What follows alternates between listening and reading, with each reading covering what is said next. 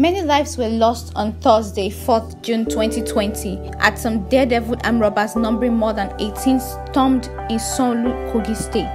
According to reports, the robbers first went to the Insolu Divisional Police Station, where they marched out the civilians and policemen inside it and killed them one after the other, including the DPO. They then proceeded to the only commercial bank in the town, a first bank where they killed more people.